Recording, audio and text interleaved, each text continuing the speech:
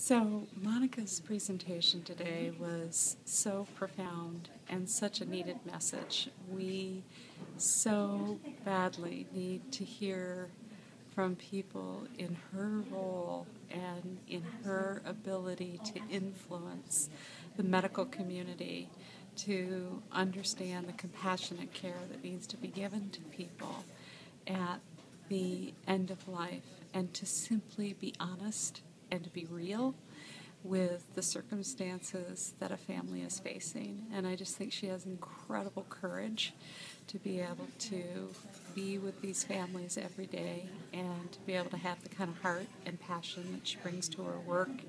And it was so evident in her presentation today. And I couldn't be more full of just her energy and her ability to convey that message.